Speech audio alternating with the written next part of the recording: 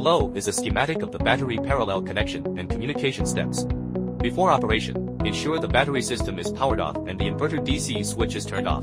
Step 1. Connect the other ends to the inverter. Red power cable positive to positive terminal, black power cable negative to negative terminal. Tighten the waterproof cover.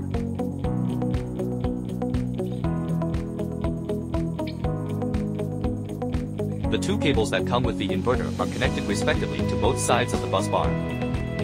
Connect the battery power cables from both batteries to the battery ports, and the power cord plug needs to be locked into the battery socket. Connect the black power cable negative to the battery negative terminal. Connect the red power cable positive to the battery positive terminal.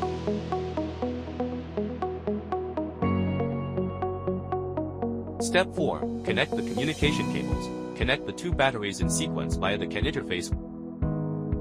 Connect the CAN IN port of the battery to the CAN communication interface of the inverter.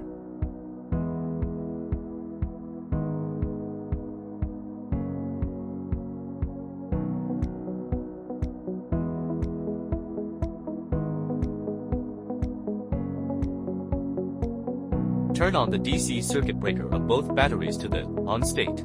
Step 5. Set the dip switches, master unit to 0010, slave unit to 0000, to match the correct communication protocol. Step 6. Long press the power button on both batteries until the battery indicator lights turn on. The D logo on the front panel of the chassis shows the green light flashing, indicating successful battery startup. Step 7. Enter the battery settings page in the Yinergy Cloud app.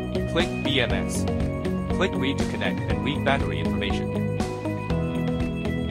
Select Dyness low voltage battery. Click Set. Show set successful. It indicates that the battery setting is successful.